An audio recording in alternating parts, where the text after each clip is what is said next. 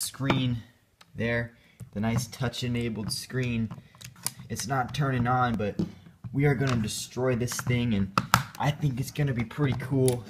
It has a little stylus attached to it, so that'll make for some interesting things.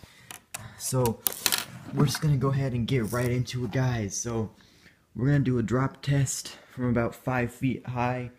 So I'll just go ahead and do that right here.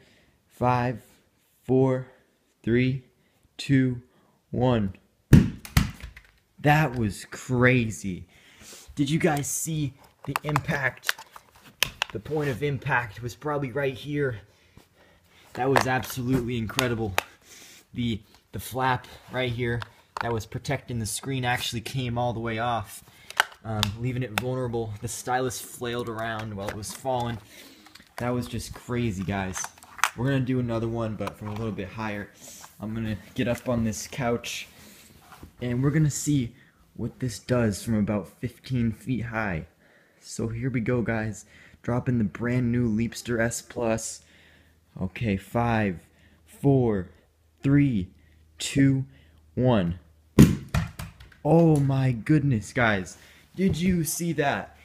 If you heard it correctly, there was some braking on the inner workings of the Leapster. That was insane. Well, guys, thank you for watching my destruction video. Hopefully you enjoyed. Be sure to like and subscribe. Comment down below what you want me to destroy next. The link in the description will be to buy your own Leapster.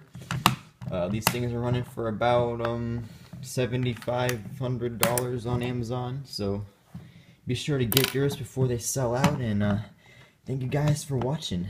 Peace.